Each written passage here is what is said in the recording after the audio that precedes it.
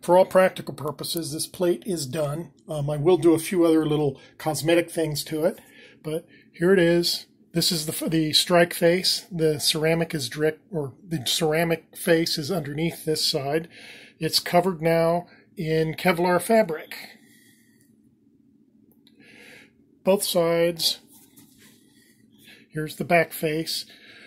Now this plate is overbuilt. It does not need to be this thick. Way too many layers of the polyethylene sheet. Don't need as many as I've got, considering the ceramic strike face. This thing weighs 8 pounds, so it's hefty.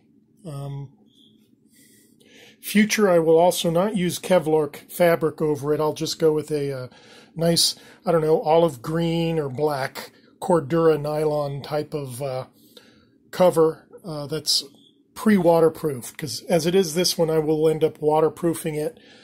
I don't know, with well, I haven't decided yet, but I may just spray paint it with a Rust-Oleum or something to make it waterproof, so this thing won't absorb sweat or rainwater or anything else. But it's ready to go into a plate carrier, and it's done.